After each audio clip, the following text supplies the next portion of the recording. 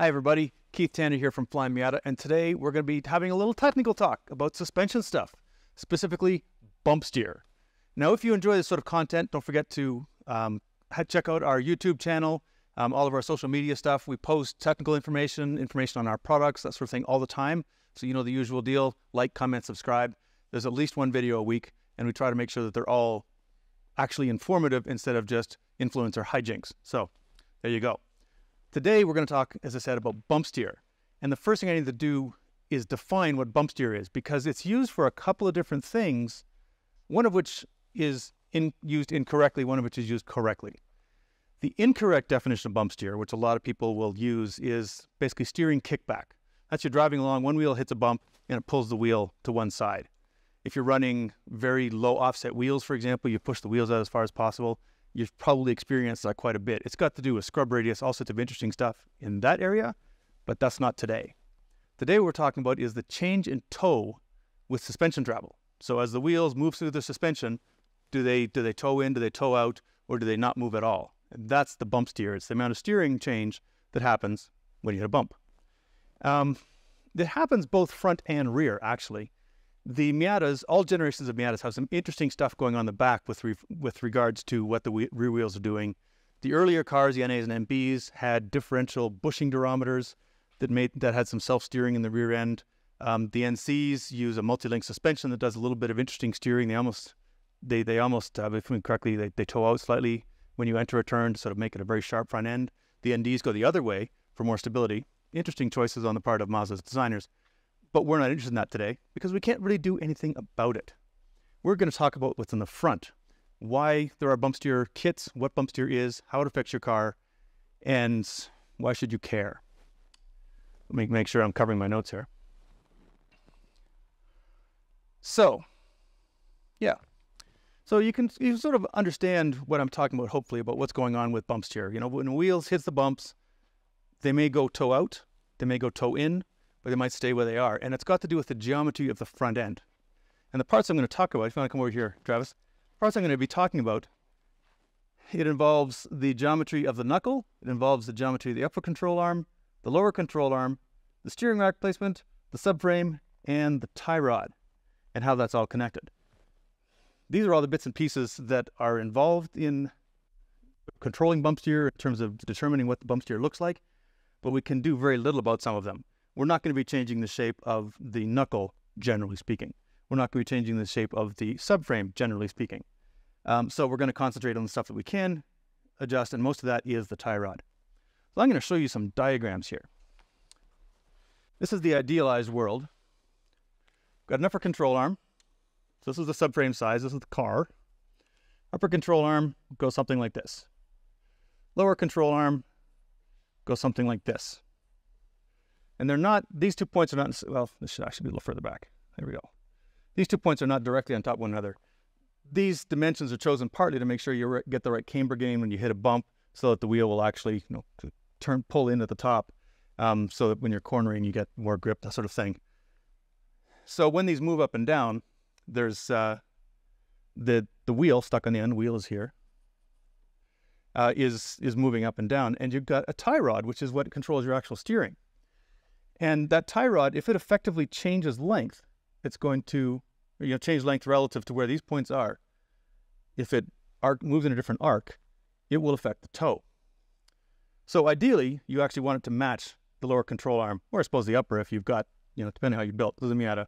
Want to match the lower control arm as much as possible. Now I'm going to get into some of the overall geometry here. We've got a line that joins these two. Got a line that joins these two. So this is determined by the subframe, and these are in completely the wrong place for a Miata, but whatever. This is determined by the knuckle. Then there's what's called an instant center, which is what happens if you extend these lines. You end up with what's called the instant center up there. This is just suspension geometry stuff, but it is important because it determines how things move. And your tie rod needs to have one end on this line, one end on this line, and it needs to also line up with that instant center, which it won't in this example. It should line up with that instant center as well. In this case, it doesn't. We have a problem. So This particular setup would have a problem when your car hits a bump, this moves up, the geometry, these will move this way, this will move in a different way. It's going to arc in a different way. It'll actually, in this case, probably toe out. But this is the thing that we need to play with. The Miata's pretty good overall. If you actually look in here, you can see that ideal situation of having the tie rod lined up with the lower control arm is pretty darn close, because the pivot point it's just in here. I'm not sure exactly where it is in there. Depends on how this has been assembled. But it's pretty close to the pivot point on the lower control arm. And then out here, the pivot point's a little bit higher. Mazda decided to put the steering arm a little higher. There's a pivot point for the lower control arm. There's a pivot point for the tie rod. You do want, for stability, a little bit of, shall we call it, bump out is okay. So it goes slightly toe out on bump, because that means when you go into a corner, the car rolls, the front wheel sort of steers out a little bit more. It makes it a little more stable. If you have bump in, which the front wheel steers in, it means when you go into a corner, you set the wheel, the car rolls, and it starts turning more. It's a very unstable sort of situation. You generally want to avoid that. If you have bump out in a straight line and you hit a bump, it's going to make that wheel toe out and try to pull you in one direction.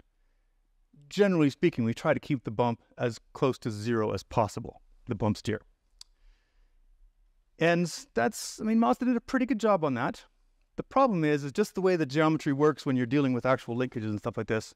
You may end up with, let's say if we charted, say suspension movement. Make sure I get the axes right on this. We'll say suspension movement here. So this is the amount of suspension movement up and down. So up and down. And this will be our toe change. So that's our in and out change. We want this to be pretty much straight. That's ideal. No change in toe with suspension movement. I'll do it in black so it's more. In reality, what it really looks like is it'll be something like this. You could go either way, it could go this way, it could go that way, but generally you've got a big sweet spot in the middle, and then near the ends things start going squirrely. And that is the nature of mechanisms, unfortunately. They tend to get a little weird near their extremes. So the entire reason you see bump steer correction kits or anything to do with bump steer is because somewhere in here is our normal static ride height. It's where the car sits when we just drop it on the ground, and then with the bump steer happens front and back with that. If we change the static ride height, we lower the car, we end up closer to one end of this curve than the other. And we may want to adjust it a little bit to make sure that we don't hit those extremes more often. Make it a little more squirrely, coming into corners, that sort of thing. Do we have any questions going on there yet, Mike? No. Okay. So that's where we come into things like the R package, lower or tie rod end. This was introduced by Mazda with the 93 LE Miata and used on the R package cars from 94 to 97, which sat a little bit lower than all the other ones. And this is a standard one. This is an R package. It's really hard to see the difference. It's about 5 millimeters, but it sits very slightly lower if you put everything together. And I'm probably holding this completely wrong, but you generally get the idea. The dimensions, it's basically pushed its pivot point down very slightly. And the reason for that is because at that slightly lower ride height, that makes the bump steer curves come in a happier place for that lower ride height. So that's why Flyin Miata sells them, because they work very well with our springs, for example. If you are concerned about bump steer, this is an easy replacement of a consumable part. So there you go, Mazda Factory.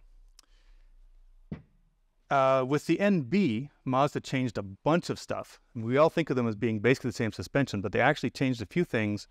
They dropped, well, I'll do it over here. They dropped the lower control arm mounting points a little bit. They moved this up. They moved the steering arm, so that's the steering arm here. They moved it up a little bit. And there was a change here, and I think it moved this point up as well. So you can see that the instant center moved all over the place. The roll center dropped down, which is part of what they're aiming for. I'm not going to get into that today. But it does mean that if you mix and match parts, you can get yourself in some odd behavior roll center wise. Or is it roll center wise? Well, yes, but bump steer wise. Luckily, it turns out that as long as you keep the parts more or less of the same generation, this R package tie rod end has much the same effect. On a slightly lower car, this brings the bump steer fairly straight, as consistent as possible, and in a good range for a normal street car. There are lots of bump steer kits on the market right now. you know, the drifting community seems to have adopted bump steer kits probably because it came from something like a 240SX or something. A lot of what's in the drift community came from other platforms, but you tend to see bump steer correction kits there that may involve something like a rod end like this one to replace the factory piece, and then you just stack up spacers, makes it infinitely adjustable. The problem is, as you can see with this, these things aren't straight. See, there's a little bit of an angle on that thing. And if I set this up so it's got the same angle on it, I'm just about at the maximum point of adjustment on this rod end. I can't really add much, which means the suspension droops. That's going to run out of travel. That's going to start bending things. Things will start breaking. I would stay away from these. Never mind the fact that the way they wear. So generally speaking, you want a ball joint at the end there. So what you're doing when you're doing this, let's see if I can recover some of my diagram here. So in this particular case, I have a problem in that I'm not anywhere near meeting up with that instant center. I'm going to move this up so it looks a little closer. There we go. Now we're pretty good. I'm faking this. It's okay. That's supposed to be a straight line. What you're doing when you are using this R package ball joint is you're moving this down a little bit, and that will, you know, change the location of this compared to the instant center. You can also space the rack up and down, which has the exact same effect. If you space the rack up, then that means that this point, which is the inside of the tie rod attached to the steering rack, will do the same thing, and it will have the same effect effectively as putting on this R package piece. So if you do lower a car, that is another option. Is you can lift the steering rack up a little bit instead of changing out the tie rod end. I like the tie rod end option because I've had steering racks come loose on the track, didn't enjoy it very much, and this is a Mazda Factory OE engineered part. I have a lot of trust in these, so generally speaking, this is my first choice. Not as sexy, maybe. Now, do we have a question, Mike? We have a question. Can you do too many bump steer correcting items? Kent, the question is, can you do too many bump steer correcting items? And for this, I'm going to talk about how you measure bump steer. So thank you for that segue, Mike. It's perfect. You can measure bump steer on your car. You can't do anything about a bunch of this stuff. I mean, you're not going to be moving around the pivot points on the knuckle. This is a steering knuckle for those who don't recognize it. It's the other side of the car. But this is your lower pivot point. This is your upper pivot point, or it's the ball joint just above it. And this is the steering arm. You can't really do much about these. I mean, in extreme cases, you can start heating these up, bending them around. We're not looking for that right now. We're looking for bolt-ons. So how can you tell where you are in your bump steer? And this is where it's kind of fun to just experiment with stuff, to play with things, to look at your car and play with it. You can make your own bump steer gauge to test at home. Longacre will sell you one. There's a bunch of stuff on the market, but I didn't get a chance today to make one for you, but I made a mock-up. You will need a dial indicator, which is basically just a very accurate measuring device that will tell you, the thousandths of an inch or pieces of millimeters. That's exactly the movement you've got going on. You need a couple of big boards. This is a scale replica of big boards. And you'll want a third one that you can use to put a plate on here, although you can do it with a wheel if you do it the right way. So basically what you want to be able to do is move the suspension through its travel and then measure the toe change. So the way you do that, you take your two boards. This can be a piano hinge instead of a piece of duct tape, because I had a piece of duct tape. And you put a bolt on here that sticks out a little bit, and then you stick this through on the other side and just lean it up against whatever it is you're measuring. The best way to do this is to, I'll explain this further in a moment. The best way to do this is to build a plate that goes across here and gives you a nice flat surface to measure on, and then you can also mark where up and down, or you can even measure right off the rotor if you're really good at measuring some other things. But effectively what we want to do is this part will ride against one side of it, and then this will show the movement. This side will be set, and this will show the change in the movement. So that will be your toe change. You don't really want this thing moving at all, but if you see it start moving in and out, that means that you are seeing toe variation. I'm not sure if anybody followed that, but that's the general idea. So on this thing, if you were going to make a plate to go on here, you need a hole for the hub. You need 4 holes for the lugs. And then what I would do is I would probably mark the center to make sure I had got this centered, and then just put a scale on here. And then you start moving the suspension up and down. The scale tells you this is your measurement, for every millimeter, inch, quarter inch, centimeter. You're probably going to want to do, say, 5 centimeter or 5 millimeter increments or so. You just mark out on each of those what the reading on that on the dial indicator is, and then you just graph them up like this. Then you make your change and you do it again. Now you have to do this without the spring and without the sway bar. Luckily, Miatas being double wishbone suspension cars, you can just take out the whole spring shock assembly. And I was too lazy to set this up for you, but that's how we would do it here. We'd just put a jack underneath here, a transmission jack for something, and just move this up and down and then check to see how much it changes as it goes through. And then you can do something like just put some washers underneath your steering rack, move it up and down and see, did it get worse or better? And worse or better is defined by basically amount of change, but also direction of change. You want to avoid that toe-in situation if you can on compression. But generally speaking, you don't want them moving much at all because that will be the most stable, the most consistent behavior. You have any more questions, Mike? Regarding the testing procedure, would it be ideal to test the rough ride height and then kind of range up and down? So the question is, for the testing procedure, should you start at ride height and range up and down? And basically, yes, you want to make sure that you are testing both sides of your static ride height. I mean, it's something that's not going to change the entire range. So ideally, you'd want to change the whole. You'd want to test the whole thing if you can. But the most important part of it is going to be, effectively, your standard ride height and more compression up. You know, wheel going up, car going down, whatever you want to look at it. That's going to be the more important part that you're looking for, because that's what you're going to experience when you go into a turn. For example, your outside suspension compresses, and then what does that wheel do? Does it toe in and make you want to spin? Does it toe out and make things a little more stable because you can always put just a little bit more? Or does it stay fairly consistent and predictable?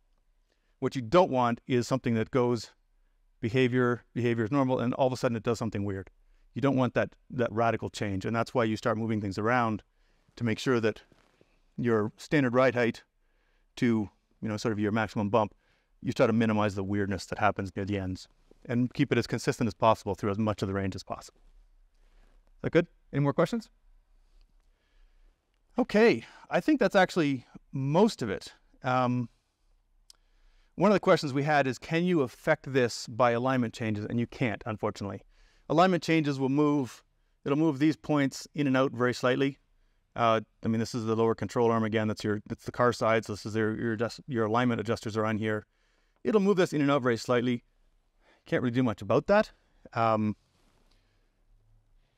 You effectively will make up for that by changing by adjusting the tie rod so that you've got zero toe just whenever. So alignment really doesn't have much effect on this. Although if you really want to be setting things up as tightly as possible, you want to make sure the car is fully aligned, set it at its normal ride height, and then do your testing from there. I have built my own testing gauges in the past. I just don't have them anymore. This was back 2005 or so, I think, was the last time I was messing around with it when I was doing a home-built car. So because they're so easy to replicate, 3 pieces of wood. Make sure they're not warped, because that will just give you nothing but headaches. 3 pieces of wood, or you can get milled aluminum, that sort of thing, and a piano hinge and a dial indicator is pretty much all you need. If there are lots and lots of questions and people are very confused about what this look like, maybe I can put one together sometime in the future, or put up some drawings. But effectively, all it is just a piece of wood as a base, because you don't want this moving around. Because as soon as this moves, you've lost your reference. So a piece of wood as a base, something to lean against your measurement board, and then the dial indicator, something to follow it, and the dial indicator. And the dial indicator is telling you everything. You can do it with 2 dial indicators, but then you have to get into math. You have to start subtracting the difference between them. What's the point? Just a bolt on the other side will do the job just fine. So that will test your change in toe as it goes up and down. So, no more questions, Mike? No more questions. All right. So that's all we've got right now. If you do have questions, I should have asked you this beforehand. Put them in the comments. Too late for that. If you do have questions and you're watching this in the future, not live, put them in the comments. We'll do our best to answer them. We want to make sure people understand what this is, so they know, it's another thing to know about your car, another thing to know about setup. And just, it's always fun to know what's behind your handling. So if you like this sort of stuff, again, subscribe to our channels, comment, like it, all that stuff. I'm too old for social media. But that's it for today. My name's Keith Tanner from Flyin Miata. Thanks for your attention.